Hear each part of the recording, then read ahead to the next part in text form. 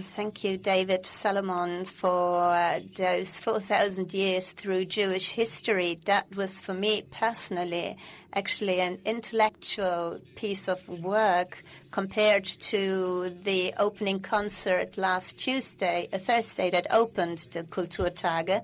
Maybe some of you attended it. That was a very overwhelming musical evening and event, and I felt quite similar tonight. And I'm actually really moved and touched, because that's exactly the intention of the collaboration of our institute and the Jüdische Kulturtage and our studying of Jewish culture, history, politics, that this knowledge has actually been lost over the years in Germany with the expulsion and killing of the Jews. And that did not happen through aliens or foreign people, but people who belonged to this society, to the elite of our society at the time. And that now Jewish life returns to the city of Berlin, to Germany, that the Jewish community in Germany is the fastest growing Jewish community outside Israel in the world. That seems to be a historical miracle, actually, a gift. And that really calls upon us to improve or to strengthen our knowledge, to bring it up to date, our knowledge on Judaism, to deepen it, because only on the basis of this knowledge we can enter into a real dialogue, and that can be observed in this very derailed debate around circumcision.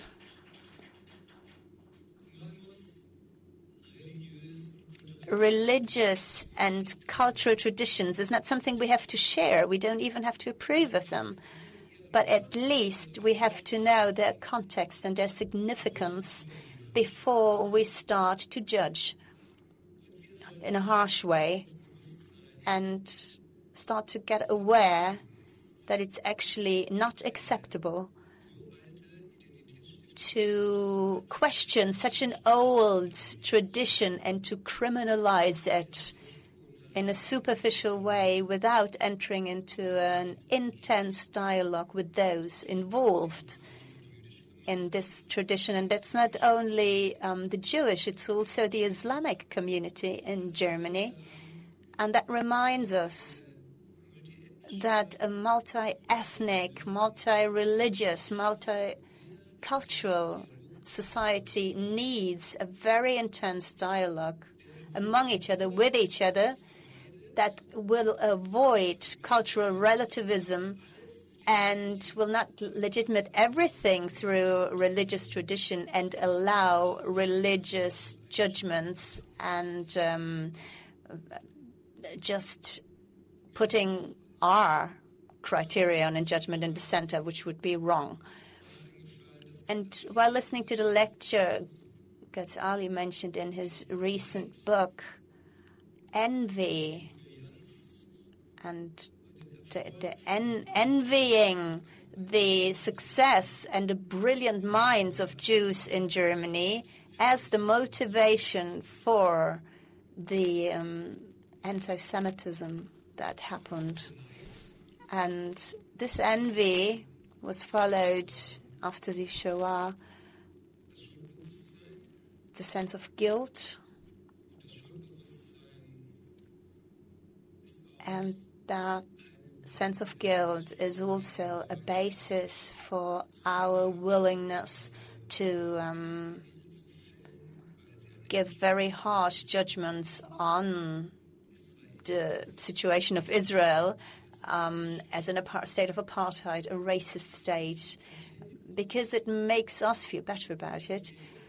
And I would actually like us to enter a phase, a stage of real positive curiosity and interest, and also the willingness for a serious dialogue.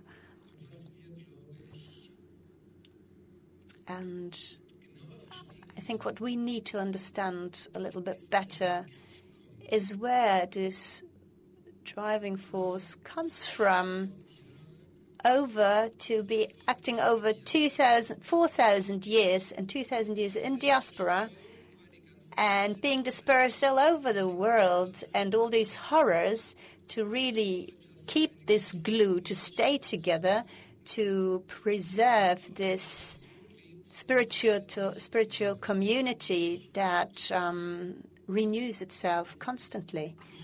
And I personally, I find it very intriguing and fascinating in terms of this history. And if this evening managed to contribute to understand a little bit better and deeper, then it was worthwhile for all of us. Thank you very much.